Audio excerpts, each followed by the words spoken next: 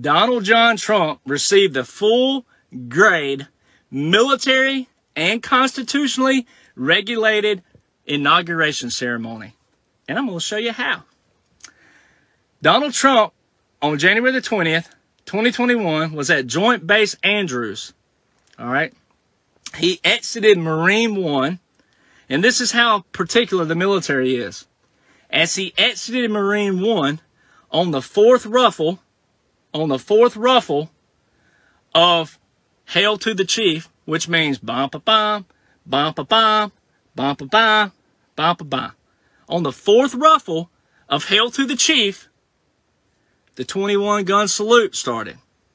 Okay? The highest honor of military. 21-gun salute. They do it for president and when you die. Okay? The band that was playing Hail to the Chief was the Presidential Salute Battery. They're also called the 3rd Infantry ID, also known as the Old Guard. They're the official Presidential Salute Battery.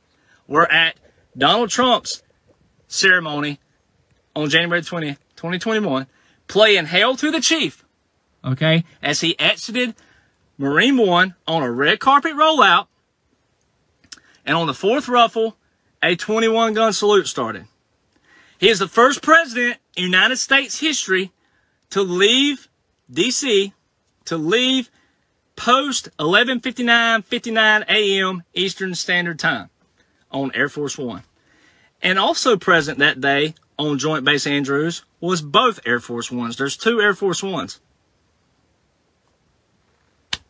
Okay? Here's the other troll. This is the bit.